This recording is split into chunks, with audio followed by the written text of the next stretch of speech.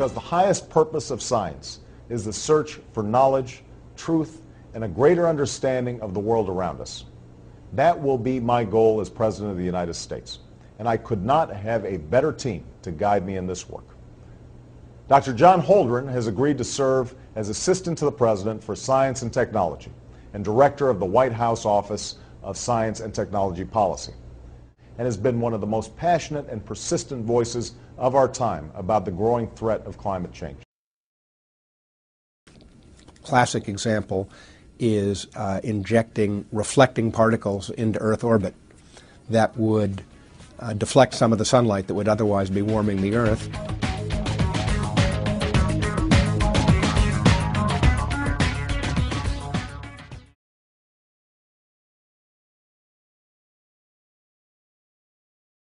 Good afternoon, ladies and gentlemen, Mr. Chairman. It is a pleasure to be here to speak with all of you today. One of the things that I would like to say is that we are in a global drumbeat right at the moment, talking about climate change and global warming.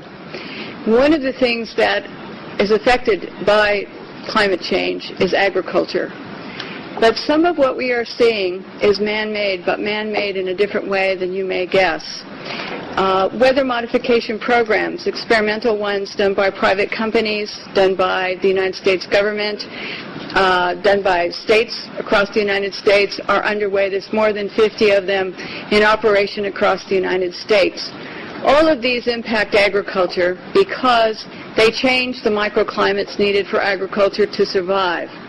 None of these programs that I know of today, and this is all public record, are available at any time with oversight, agricultural oversight or public oversight. These programs impact agriculture, and there are programs around the world. International corporations are modifying our weather all the time, and they're modifying it in ways that cover thousands and thousands of square miles.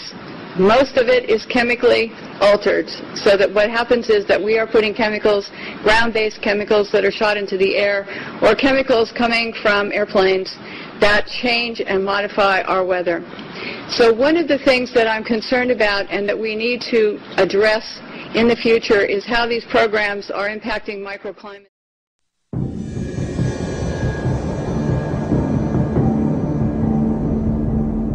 Este é um filme que requer uma tomada de posição. Ele alerta para o fato de que podemos ter subestimado a velocidade em que o nosso clima está mudando.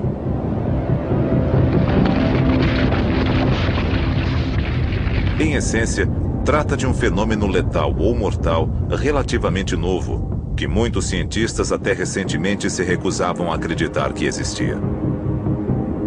Mas ele pode ter levado milhões de pessoas à morte por inanição. Hoje, Horizon examina pela primeira vez o poder daquilo que os cientistas têm chamado de escurecimento global. Era dia 12 e eu estava indo para o trabalho quando percebi o quanto o céu estava azul e claro. No começo eu nem pensei muito no assunto, mas aí me dei conta de que o céu estava excepcionalmente claro. Há 15 anos, Travis pesquisa um assunto aparentemente obscuro. Será que as trilhas de condensação deixadas por aeronaves têm algum efeito significativo sobre o clima?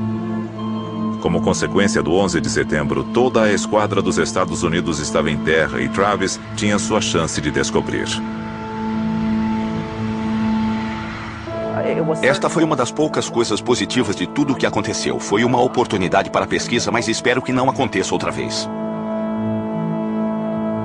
Travis suspeitou que todos os aviões em terra pudessem levar a uma pequena, mas detectável mudança de clima.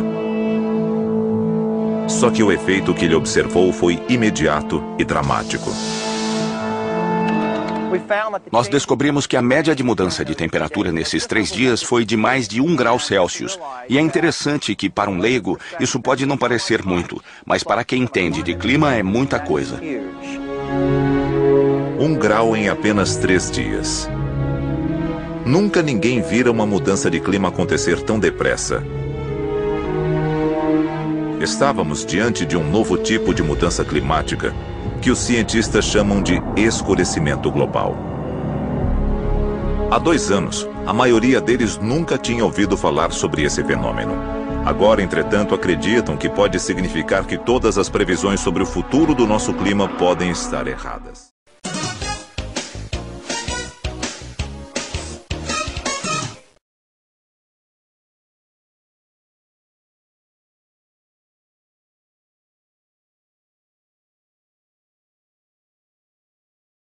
Toda a questão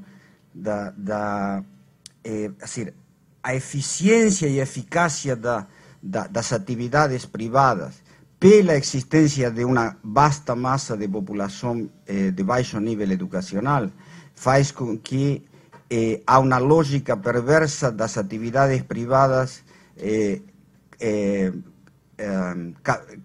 tornar cautivos setores pobres da população para interesses particularistas desses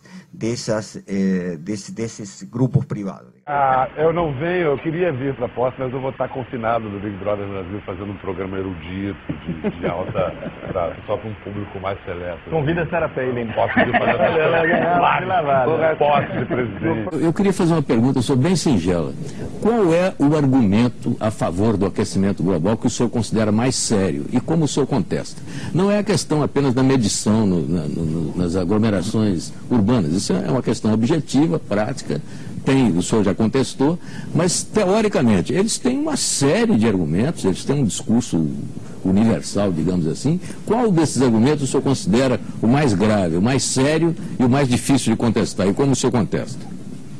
Mitre, eu diria nenhum desses argumentos que eles usam tem base científica sólida. Nenhum deles. Então eu me sinto muito à vontade de falar, por exemplo, que as projeções de modelo que diz que a temperatura vai crescer 4, 5 graus, que o nível do mar vai subir de 60 centímetros, são absolutamente inúteis. Vai começar agora uma aventura fantástica, Zé. Põe fantástica nisso. Os repórteres Sônia Brede e Paulo Zero percorreram 12 países nos 4 cantos da Terra para mostrar bem de perto a gravidade dos efeitos do aquecimento global. Primeira etapa dessa viagem, extremo norte do planeta, o lugar que mais sofre os efeitos das mudanças no clima.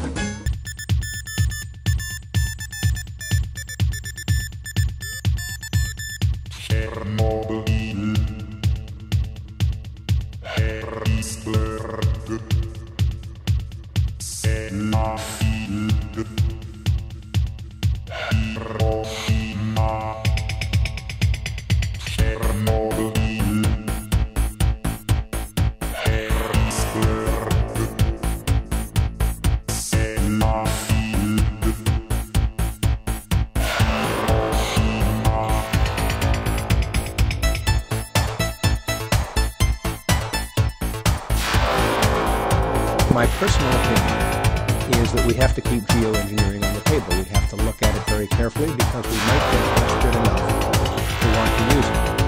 The danger, of course, with geoengineering is the one I was referring to a moment ago. We don't understand the system well enough to predict its responses in detail, and that means there's always a danger if you try to engineer the system on a large scale, that you will do something that has side effects that are worse than the dimension of the problem you're trying to cure. Is it possible that geoengineering could also serve a dual purpose to reduce the Earth's population of humans? Are there any plans to forcibly sterilize any third world countries anytime soon to reduce global carbon footprint?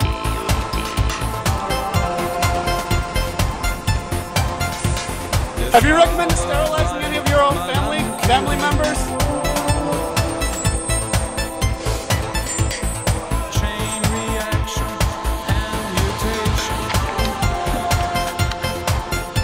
Ha ha!